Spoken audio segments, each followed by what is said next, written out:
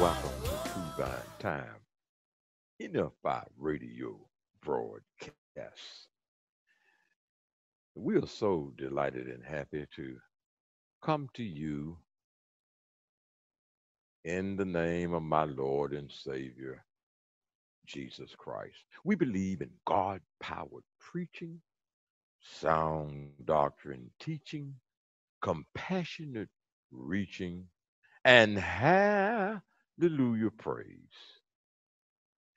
You just heard the song by our late minister of music, Brother Keith Young, as he said, as long as the Lord is on our side, we will make it somehow.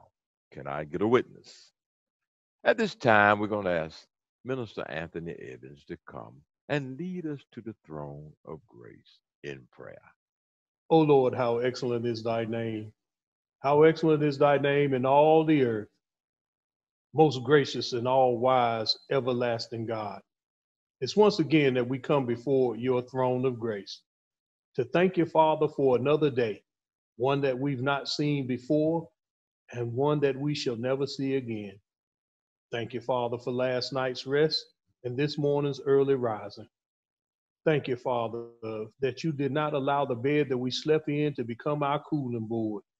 We pray this morning, Father, that you will bless those who are sick and shut in, those who are behind prison bars, those who are homeless, and those who do not have enough food to eat.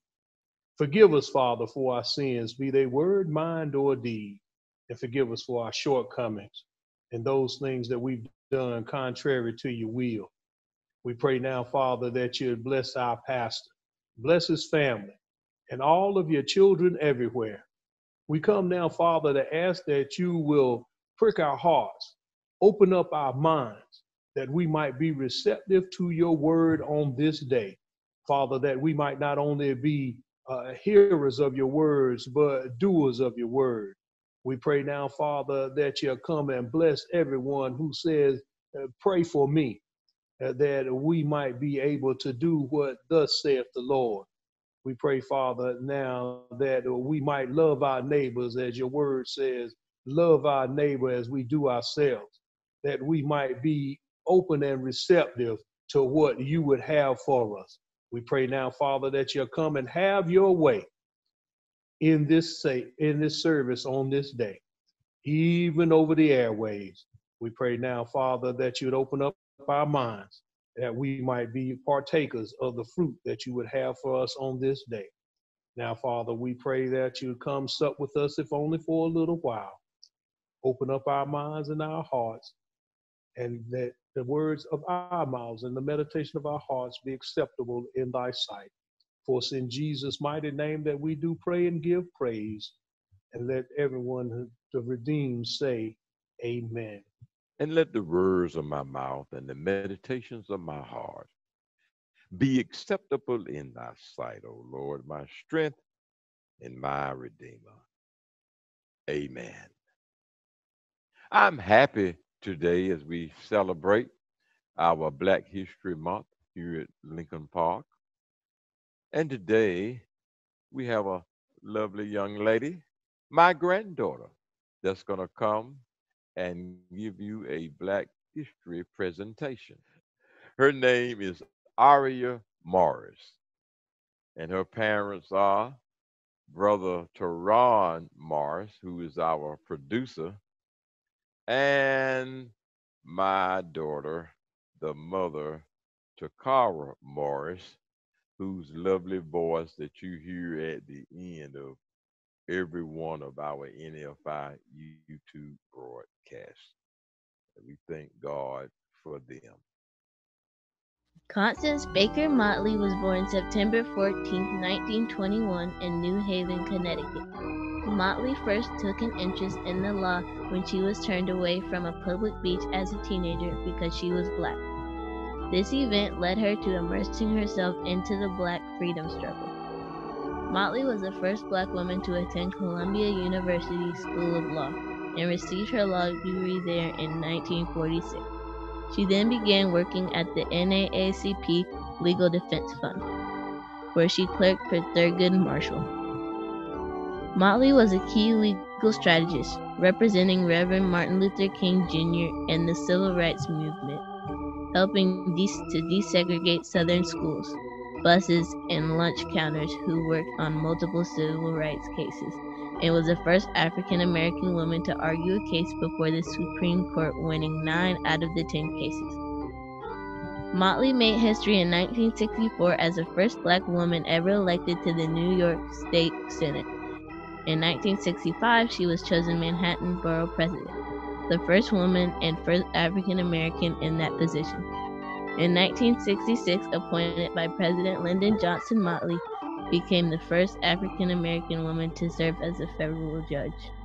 Motley believed that her presence made a difference and was known to say, "As the first black and first woman, I am proving in everything I do that blacks and women are as capable as anyone." Constance Baker Motley died September 28, 2005. And now, the morning message. As I said in the beginning of this year, 2021, I want you to win. And ultimately, it's so good for us to know that Christ Himself wants us to win. Because He said that He came that we might have life and have it more abundantly. Furthermore, most importantly, I want our children to win. So, as adults, we don't have time to fuss and fight or gripe or complain because there's a world out there and our children are growing and coming up in it. Can I get a witness? There's the world's economy, nation's budget, and there are states, counties, and cities all over the world that are managing revenue, dollars and cents for everybody, one way or another, regardless if they are fair, equitable, or not. So look at this. Last month, we talked about the 6 elements of achievement and development, which are desire, faith, discipline, preparation, plan of action, and commitment. And this month, as we celebrate Black History Month, I want to talk and focus this month on responsibility. Responsibility. Last year, I challenged our young people to learn and speak before the church congregation. I called it the Pastor's Challenge. And I challenged them to quote a saying by Frederick Douglass. I was elated, and the parents and the church family, they were all so proud that our young people here were quoting the words of this black historian, and they were doing it with verbatim. Then the virus came, and we stopped the challenge in March of 2020, along with our regular in house worship services. But we never stopped worshiping the Lord at home. It doesn't matter where we are, we can always worship God anywhere, anytime, in any place. Even if we have to do it silently, we can always find a way to commune with Him. However, this year, I'm bringing back Frederick Douglass again to you that are listening and watching. And this time, the challenge is for and to you, young or old.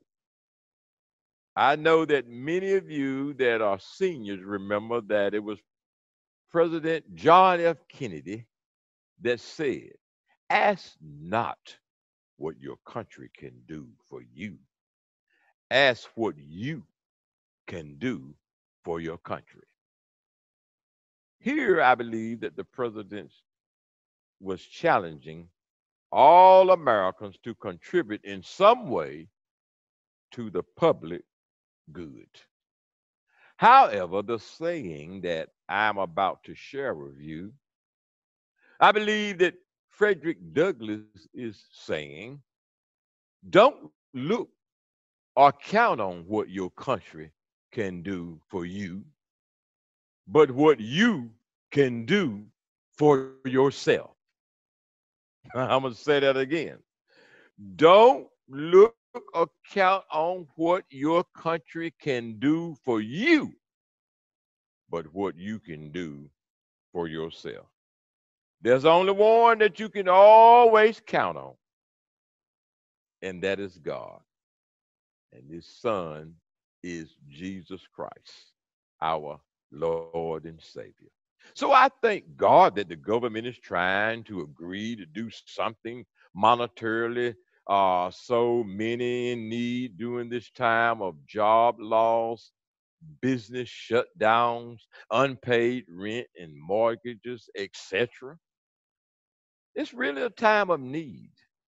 I heard Judge Michael Morgan say just a few days ago, he said, I've never seen it so dim. I've never seen it this grim. And I've never seen it this slim. Surely this is a good time for any kind of help or relief that may come from any source. But how long will that last? And how long will we be able to count and depend on it? There's a difference in having a problem and or being in a predicament.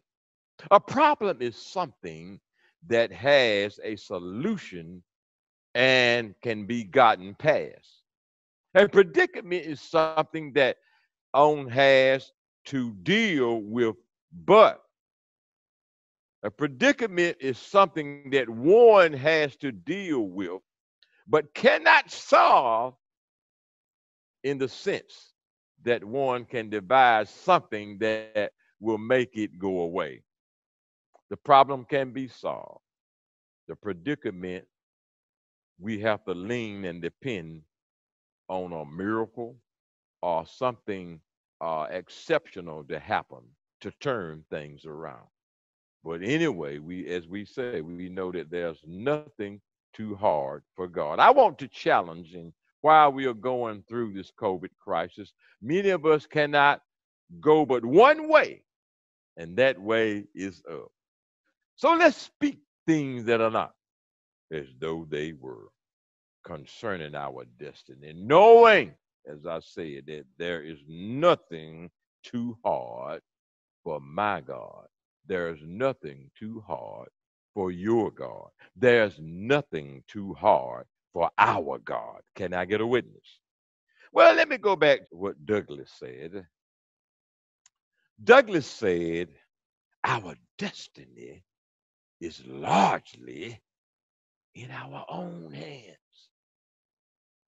He said, if we find, we shall have to seek.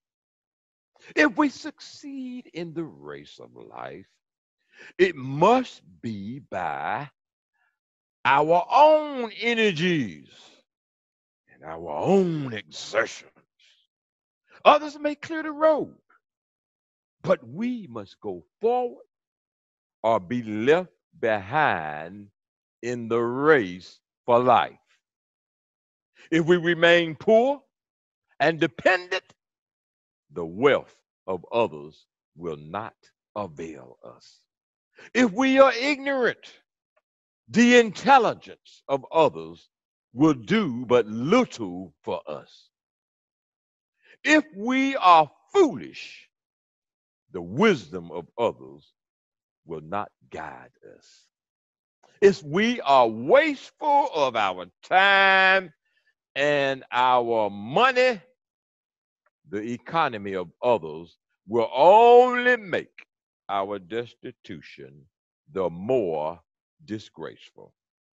I was so happy and proud and elated when so many of our young people were able to say that quote and speak those words that Douglas spoke to people that had been emancipated, but he wanted to motivate them to know that they couldn't count on somebody else like they were going to have to count on themselves and God if they were to be successful and have some of the things in life that they could enjoy. And we knew back then that would be very hard. But through struggles and through hard work and desire and faith and determination and commitment, many of them rose to the occasion. Many of them rose and were successful and outside of being beat on the plantations. And Frederick Douglass was one of them. When he was 16 years old, he was beat quite a lot. He tried to escape several times, and finally he escaped, and he ended up in New York, and his life changed, and he ended up getting married and having children. And sooner or later, down the line, he had his own newsletter, but he overcame a lot. But he had to work hard and do it for himself to make it happen.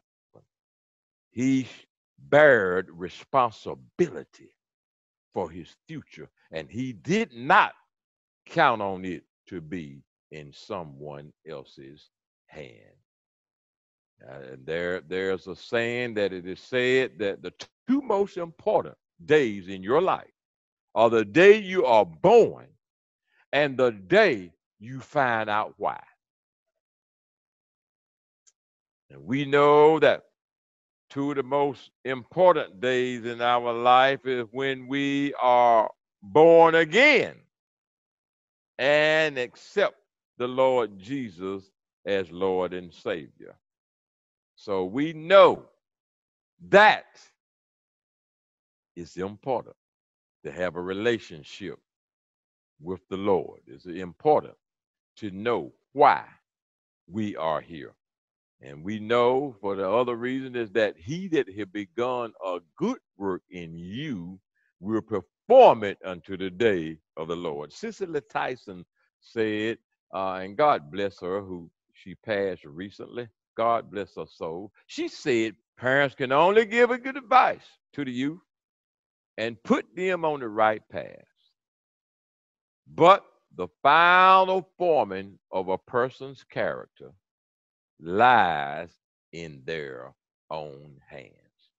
It lies in the hands of the children. It lies in the hands of the adults. It's never too late to make a step in another direction if you have the desire and the strength to do so. Frederick Douglass was an escaped slave who became a prominent activist, author, and public speaker. He was a wise and bold leader in the abolitionist movement. He wrote and delivered many famous speeches, but the first time I read that quote that I challenged the young people to learn here in Lincoln Park, the first time I read it was back in 1989. And I put it under the glass on my desk at home. And I read it often. I put it and got it in my spirit to know that I had to be responsible and take on 100% responsibility for my destiny. And I put all my trust and all my hope in the Lord Jesus Christ. Paul said, if we already have something, why do we have to hope for it? But I put all my hope in him. And by putting my hope in him, then I knew I could bear the responsibility to whatever I faced or whatever I went after, that God would give me the strength and he would be the wind beneath my wings. And I even challenged myself to learn and say that thing myself. You know, my dad would say, he taught me, and he would say, the old folks would say, every tub has to sit on its own bottom. Just a few words, But the old people could say something. If you were wise enough to understand it, sometime you may take you decades. It may take you even after some of them are dead and gone. But a lot of those wise sayings had a lot of meaning, and you could learn a lot from them. They say every tub had to learn to sit on its own bottom. Wilma Rudolph said, never underestimate the power of dreams and the influences of the human spirit. We are all the same in this notion. The potential for greatness lies within each other. The Bible says in Galatians 6:4-5 in the King James Version, but let every man prove his own work, and then shall he have rejoicing in himself alone, and not in another. For every man shall bear his own burden. Pastor Caesar across town from us said, this joy that I have, the world didn't give it, and the world can't take it away. Let's bear our burdens, and let's trust God, and let's take on the responsibility, and then we will have rejoicing. If nobody else even rejoice with us, we can rejoice in our own self. Why?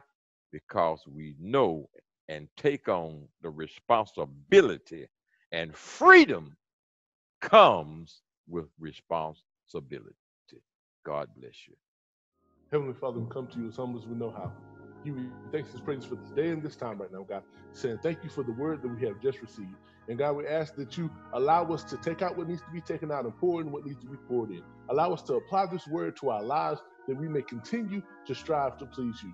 And right now, God, we ask you to continue to bless everyone that's under the sound of my voice. Bless everyone that has an ailment. Bless everyone that is going through bereavement. Bless everyone that right now is saying, what must I do to be saved? And right now, God, we ask that your healing and saving and delivering power go forth over the airwaves, go forth over the TV screens, go forth over the computer screens, and touch and bless right now in the name of Jesus. We ask that you continue to stand by and lead us as we strive to love people and help our community. And God, right now, we ask you to continue to give us strength to run on to see what the end is going to be. And God, right now, we lay at your feet all of our issues and our problems, because in your word, you said, come to me that are heavy laden and burdened, and you will give us rest. And right now, God, we're calling for the rest and the peace that is in you. We say thank you in advance for what you're going to do. Thank you for the healings that you're going to perform. Thank you for the ways that you're going to make. Thank you for the deliverance that's going to take part. Thank you for the salvation and the saved souls that are going to take part from just this message today right now, God. And God, we ask you to continue to hold us together. Bless us from the pastor to the babe, from the oldest to the youngest, from the least to the greatest. And right now, God, continue to let us fight the good fight of faith. For we are confident that if you'll forever be our God, we can forever be your people. We ask all these things in the name of the Father, Son, and the blessed Holy Ghost. In Jesus' sweet name we do pray.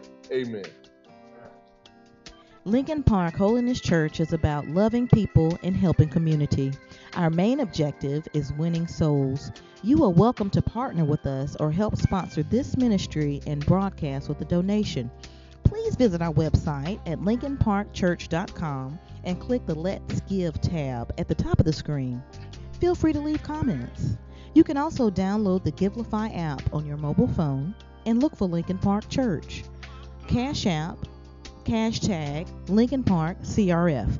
We are located at 13 Heath Street in Raleigh, North Carolina. God bless you, and we look forward to you joining us next week on NFI Radio and Catch the Wave from the #1 radio station reaching the world with gospel music and preaching.